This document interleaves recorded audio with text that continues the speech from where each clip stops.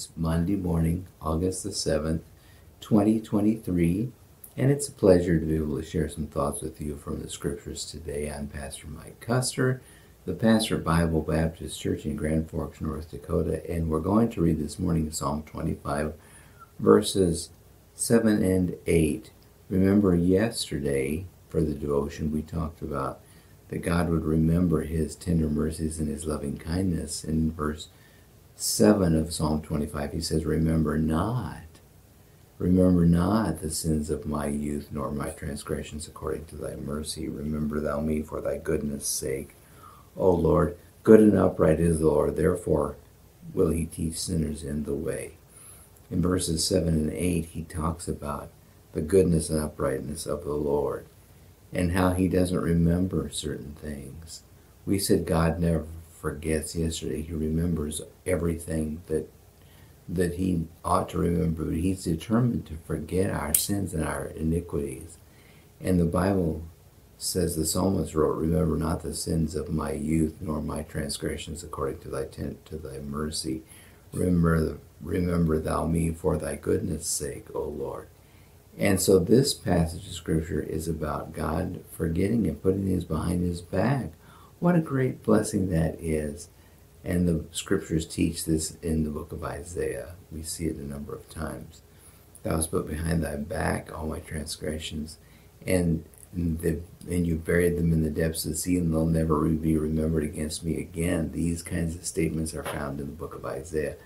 And the Scripture is very consistent to point out the fact that God never forgets a service, but he never remembers forgiven sins.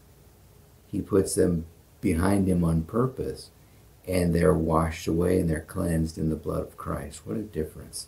You know, people will live their whole life tormenting and persecuting themselves for things that they have done in the past, for their failures, for their sins, for their transgressions, for their, what they consider to be things of their youth that they wish they could forget, the inconsistencies of their youth, the indiscretions of their youth. And people will long torment themselves over such things. But the Bible says that God puts them, if we've been forgiven, if we've been saved by the grace of God, God has put those sins behind his back and they'll never be remembered against us again.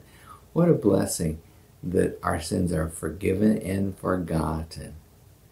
And so the psalmist prayed, remember not the sins of my youth, nor my transgressions. According to thy mercy, remember thou me for thy goodness' sake, O Lord. Just remember the positive things, the things that I've done for your honor and glory. And God is gracious and faithful not to bring our sins up against us again. He will never upbraid a saint, a forgiven saint, for any of the sins of the past. What a blessing that is. And then verse 8 says, good and upright is the Lord, therefore will he teach sinners in the way. And God is faithful, and God will consistently bless and bring rejoicing to the heart of his child. What a blessing it is to know that the sins of the past are forgiven and forgotten.